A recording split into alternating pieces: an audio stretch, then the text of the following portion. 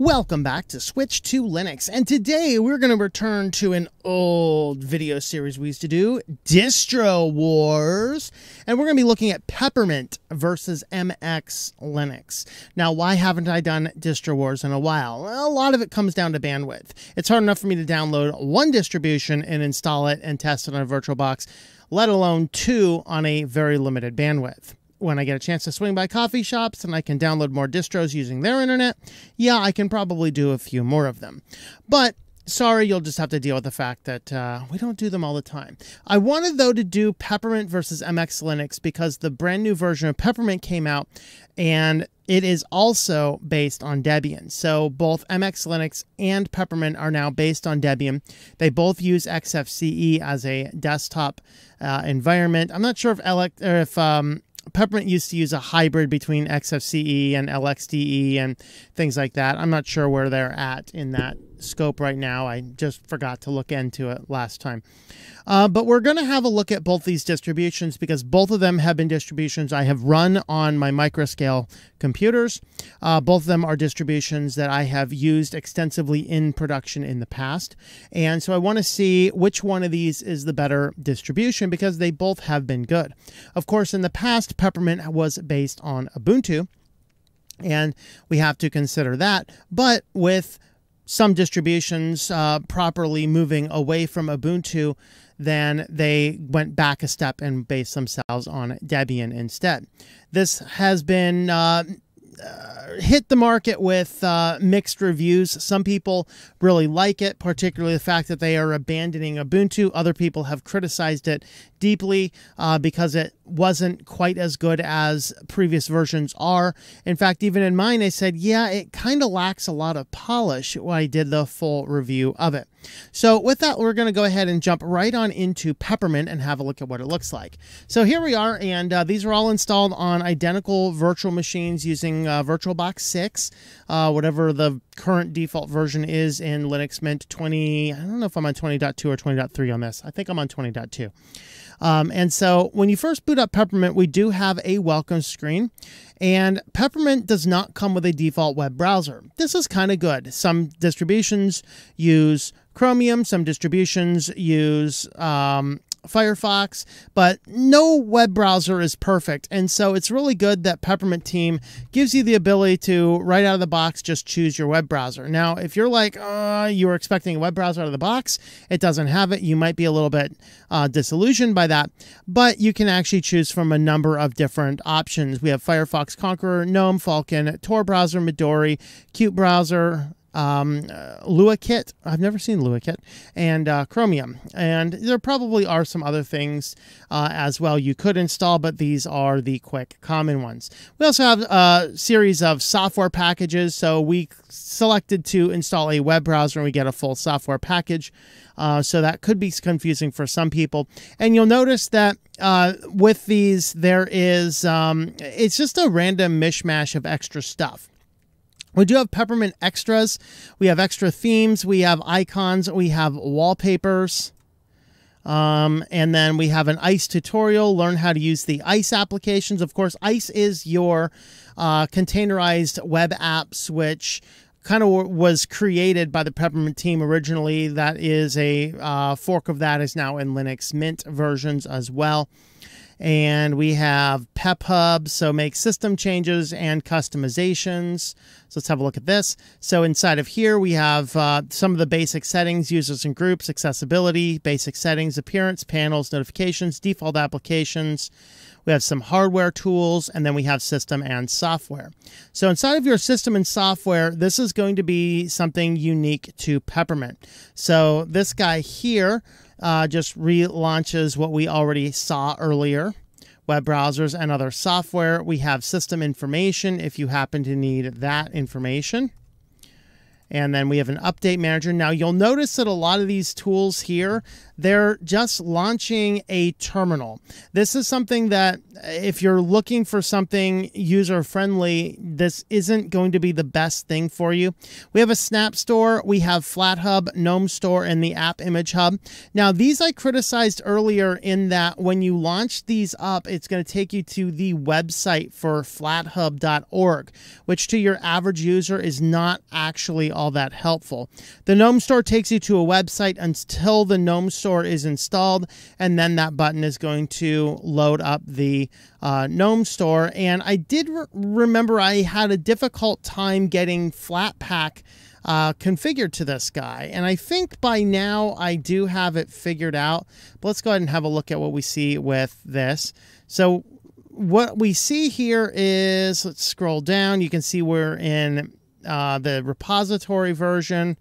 And then over here, we're still in the repository version. So even though I have installed the Flatpak, I thought I had added the Flatpak repositories or whatnot, it's still not interacting. So snaps and Flatpaks and app images, while they have links to them here, they don't actually work right. And this is one of the things that I had said that the Peppermint team needs to work with, rather than just have simple, like, just buttons to the websites. I think this is useless. So it's a part where the Peppermint seems to lack some polish.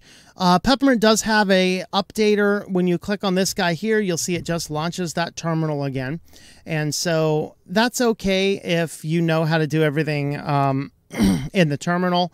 But if you're looking for a good user experience, I'll remind you, Peppermint used to ship with the Mint package updater, which is one of the best package updaters in Linux, but no longer. Now we get the terminal there.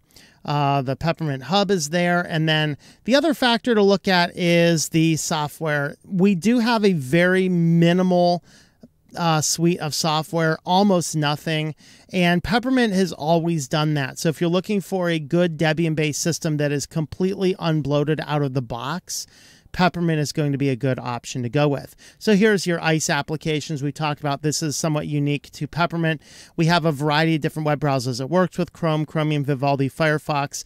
These other ones are not accessible because these browsers are not installed. Once I install one of these other browsers, I can choose to go between Vivaldi, Firefox, whatever else. You can choose your application, you can give it a name, give it a website, and then this will tell you where it will appear in the menu.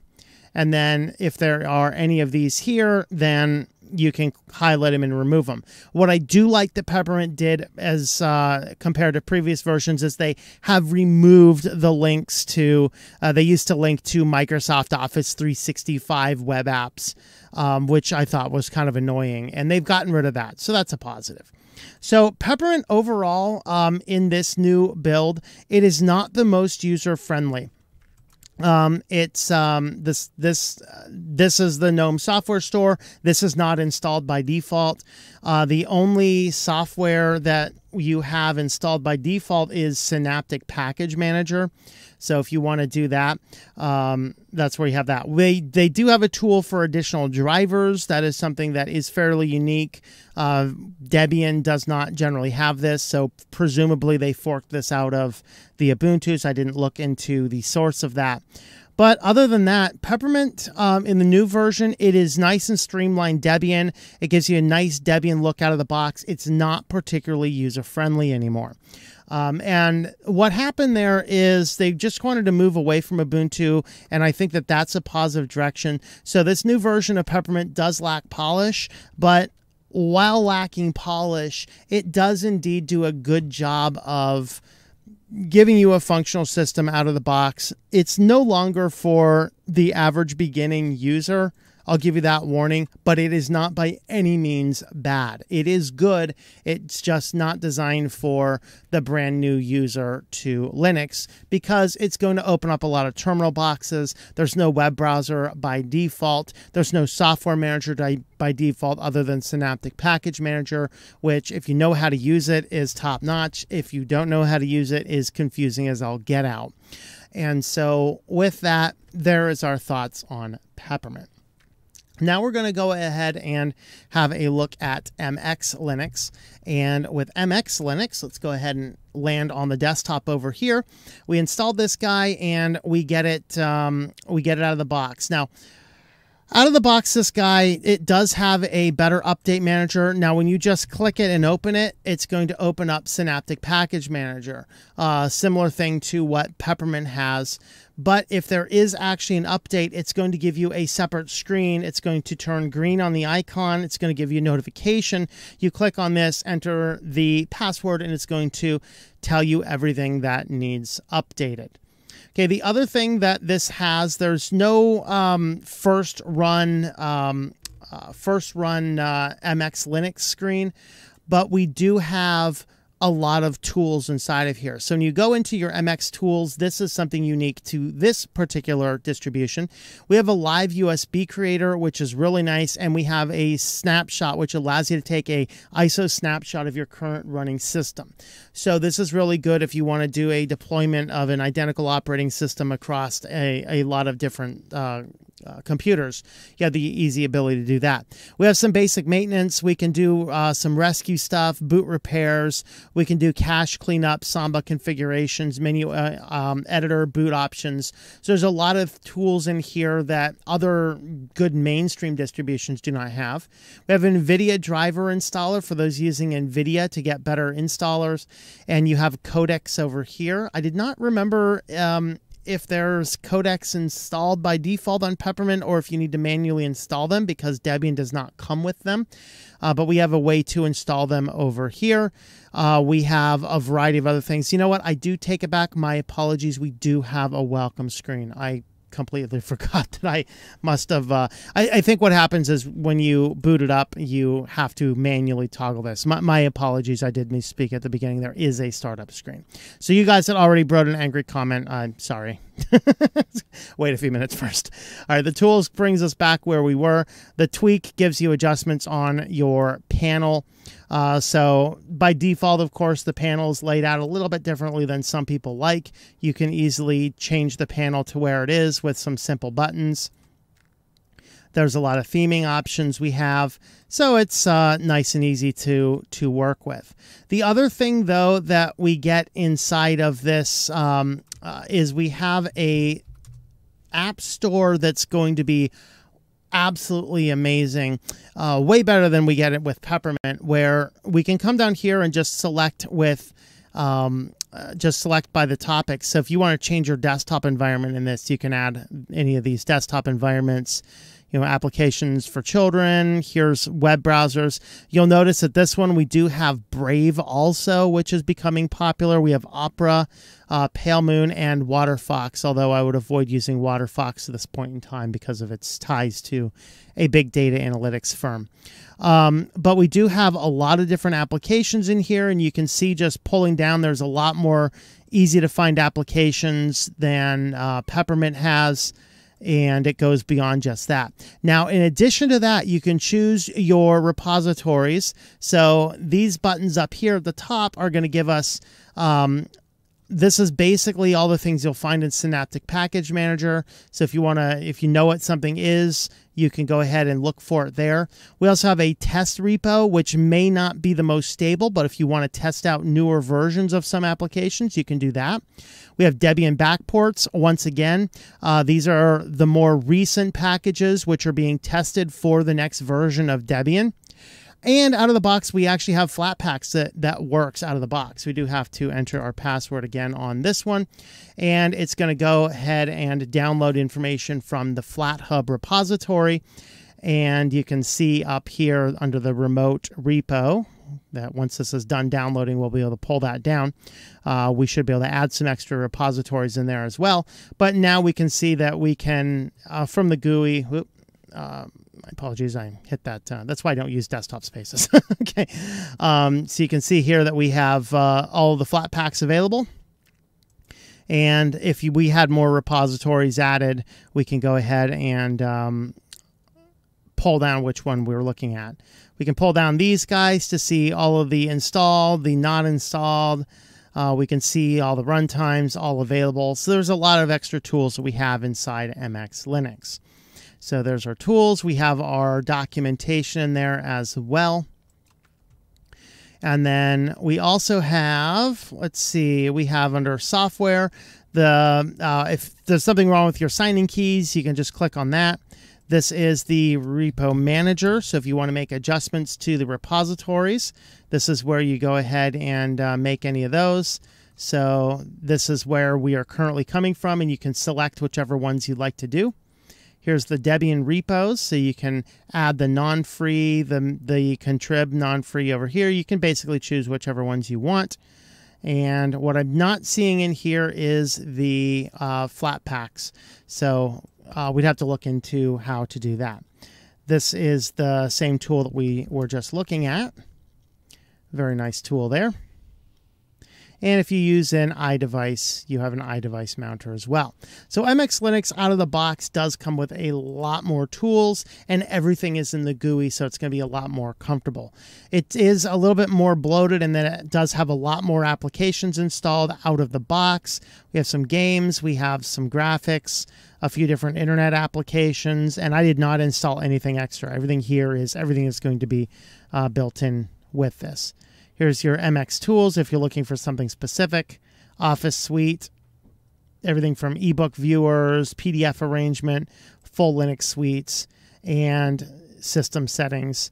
We have an ad blocker over here, and Peppermint has an ad blocker as well. I've looked at Peppermint twice now, and I have not found the ad blocker. I'm sure I probably just passed right by it. It's probably inside the Peppermint settings where it used to be, but we do have that option here as well. So out of the box, you'll see that MX Linux is a lot more user-friendly. It's a lot more polished. And of course, this is a very mature distribution that has been used quite a bit over the years. It is not a brand new switch to Debian, so let's see what Peppermint does on the next versions going forward. Are they going to add a little bit more of that polish back? These are the good questions to have. So overall, right now, if you're like, okay, I'm new to Linux, I'm hearing about all these distributions, if it comes down to one of these two, choose MX Linux. It's going to be better, more user-friendly, probably work better overall. Peppermint is good if you're already familiar with Linux. You want something that is very streamlined, not having a lot of packages pre-built inside of it. You're going to have a better experience with that. So these are two good candidate distributions. Neither one of them are bad, but you'll see that based on this, MX Linux is more user-friendly with more GUI options. Peppermint is coming along. We have to give it a little bit of grace since it's its first version on Debian. So let me know what your favorite distribution is out of these two in the comments down below. Thanks for watching, and I hope that you enjoy switching to Linux. Thank you for watching this video from Switched to Linux. This channel would not be possible without the backing of the program supporters scrolling on the screen now. You can be a supporter at Patreon at patreon.com/TOMM or at thinklifemedia.com. I also want to thank the open source community who creates such excellent software that makes producing this show possible. Please remember to support your software communities. Thank you, and I hope that you enjoy switching to Linux.